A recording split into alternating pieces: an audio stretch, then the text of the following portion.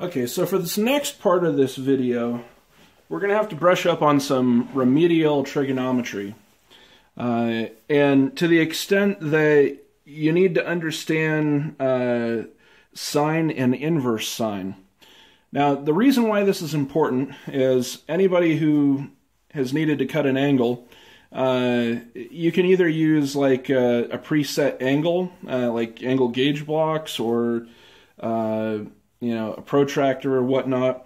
But when you get into really precision machining of angles, you need to use a sine block or a sine bar, or there's a whole plethora of tools out there that use the sine principle to machine a precision angle. So getting back to remedial geometry, let's say you have a sine bar.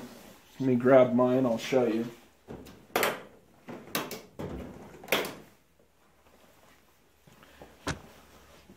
So this is a sine bar.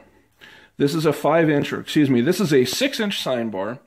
But the important thing to note is that the distance between the two rolls, these two pins right here, is 5 inches. And sine bars or sine plates or whatnot commonly come in 5 or 10-inch lengths.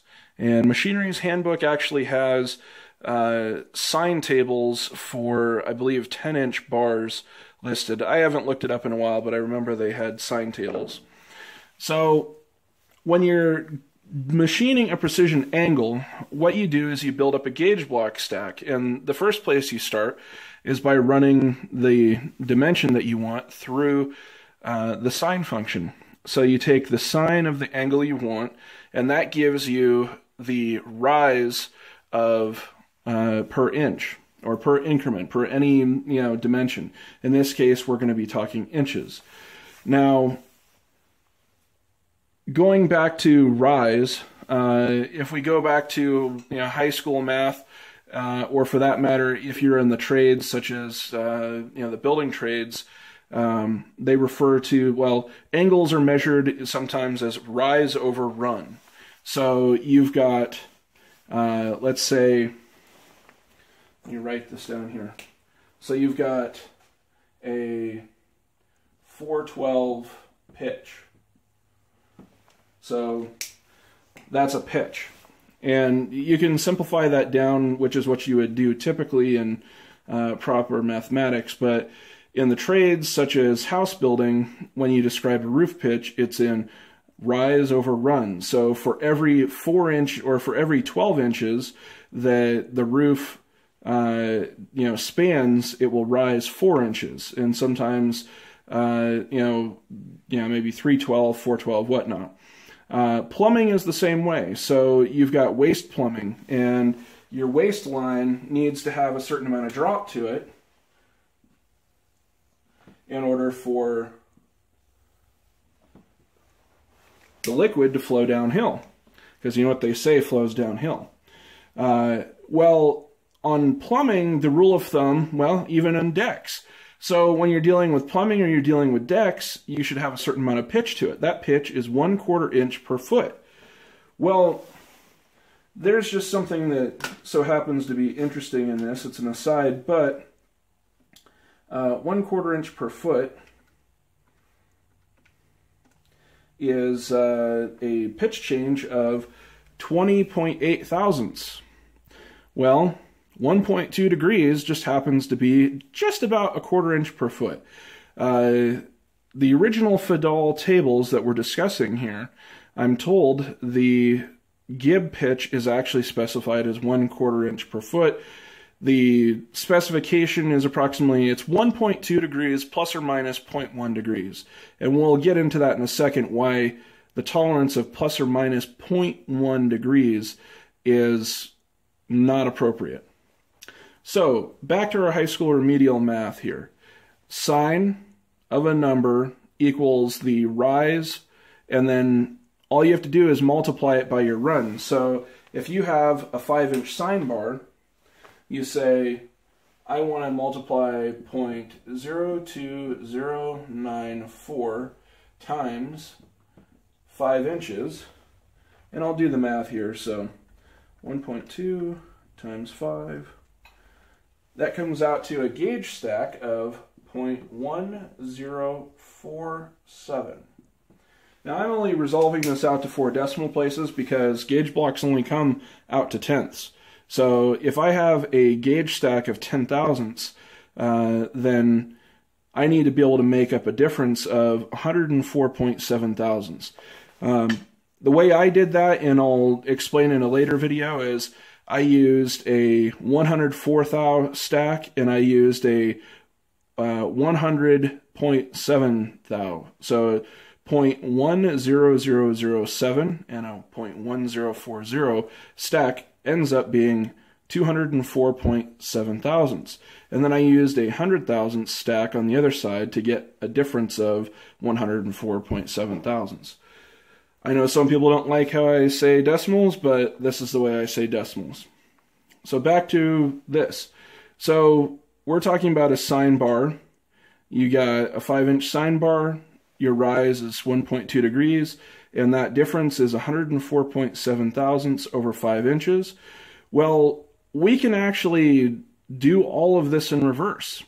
What we can do is we can take an angle, we can put a gauge block of a known length on the angle, and then we can stick a pin at either end of that gauge block, and we can measure the thickness of the gib. And the difference in thickness between the thick end and the thin end is going to be our change over, it's going to be our change or our rise over the run. And we can simplify that by dividing it down to the run and getting just this number right here, the change per inch, or the rise per inch, or change in angle per inch. So that brings me over to this next side right here.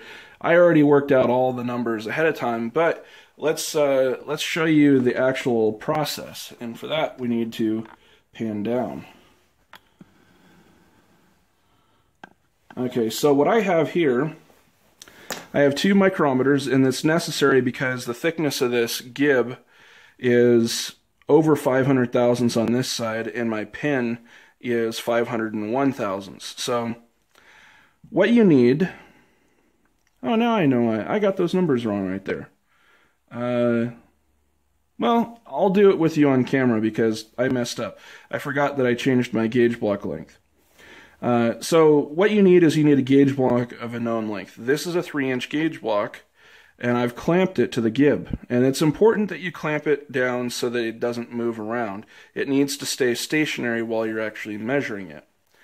The first step is, and this is a little bit difficult with the camera in the way, so let me go to the other side. I've got a little more room over here. I might be bumping the camera, so you just have to tolerate that. So what you do is you put you have a gauge block of a known length, you have a pin of a known diameter. This is a gauge pin, 501 thousandths. You put that up against the edge of the block there. Hey, it's even measured 5010 on the block, on the pin, or indicated. So then what I do is I take a micrometer and I line it up over the center of the pin, and then I wiggle it until I get what I consider a satisfactory reading. And this is a little fiddly. It was a lot easier whenever I did it before because I didn't have the camera in the way. Okay, so we're reading at just about 1 inch 13 thousandths. So, because I messed up the stuff before, I'm going to redo the measurements on camera here. So I'm going to write this down, 1013, and then I take the pin to the other side of the gauge block. Gauge block hasn't moved. I take my micrometer, open it up. I don't know if anybody else noticed, but the fact that this is not knurled right here is kind of a pain in the butt, you know? Like Tom said, I don't have the longest fingers in the world. Come on. Quit being so frustrating.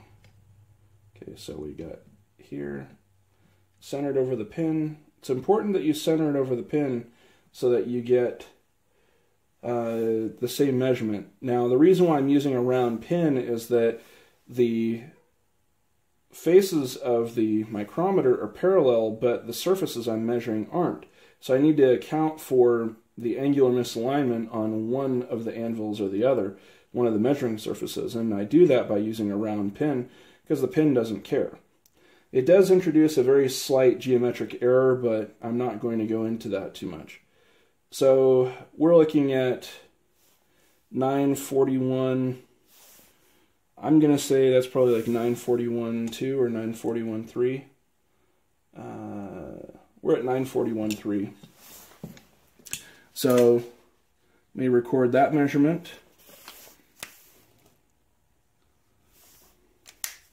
And now we're just about to do our math.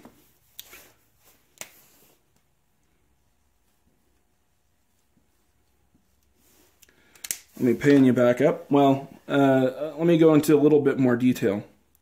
So the reason why we're using this gauge block of a known length is that we need to get two measurements that we have a known distance apart for.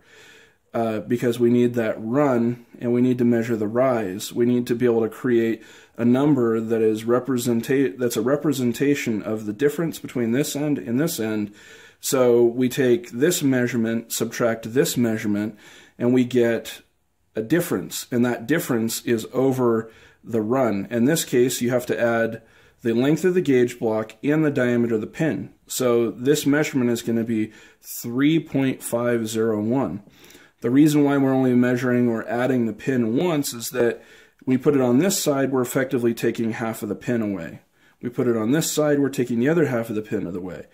We add half and half and we get a whole, so they cancel out, and we have gauge block length plus pin diameter equals the run. And then we just measure the rise in two places.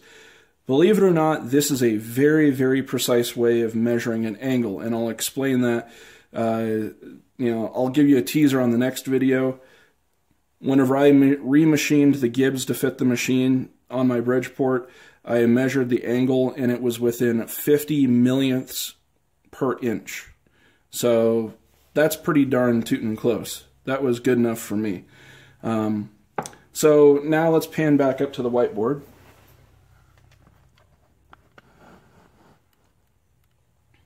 You can see the figures on the whiteboard have changed a little bit because I recognized my error. So let's go over these figures. Right here, this is the thick end of the gib. That's that end. This is the thin end of the gib, and this is not quite the difference. Let me just double check. They might have canceled out because of thermal growth. 1.0 minus 0.9413. 007. Yeah, they're off by a tenth because of thermal growth. Because I've been handling things. It's cold in the garage today. It's kind of chilly. It's been, I think it was like 4 degrees last night. 0.717. So we've measured to the 10th.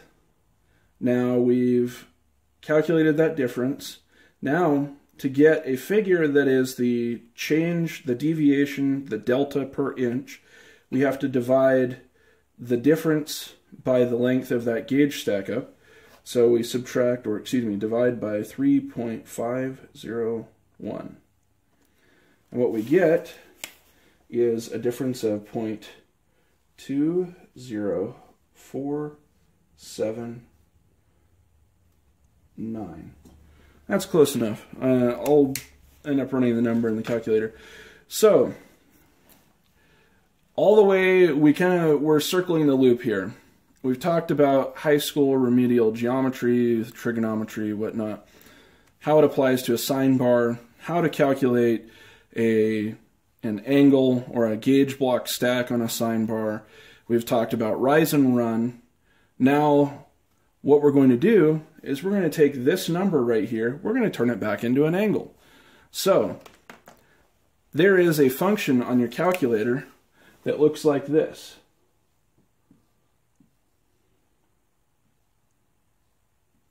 sine to the -1. And that's called the inverse sine function. Now, if we plug this number into the inverse sine function, then we're going to get an angle out of it, just like magic. So if I do inverse sine of my answer, I get 1.17349. That is the angle of the gib. Now, this is a used gib. It was in the machine for 30 years, and you can see that the angle has changed a bit. It's not 1.2 or 1.203 or anything really close. I mean, it's within 3/100ths of an angle, of a degree, excuse me. Now, I'm not going to convert that into minutes, let's see, minutes, seconds, anyway.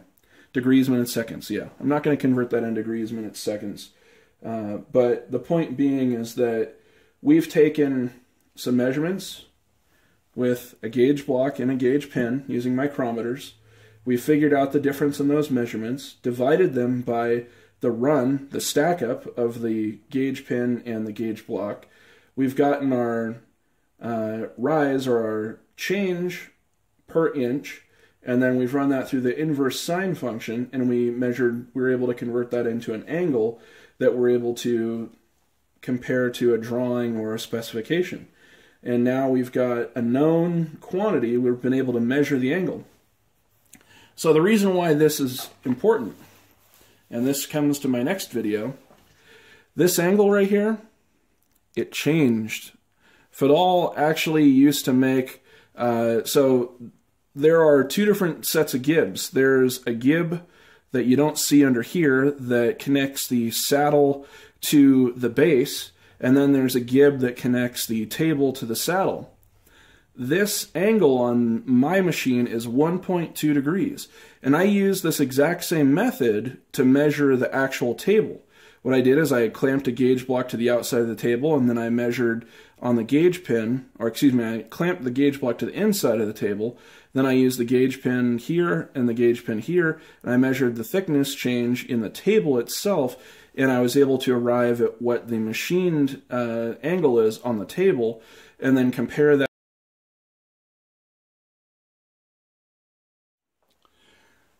Hey, sorry if this is a little bit disjointed. My camera phone told me in a most unflattering way that I'm long-winded.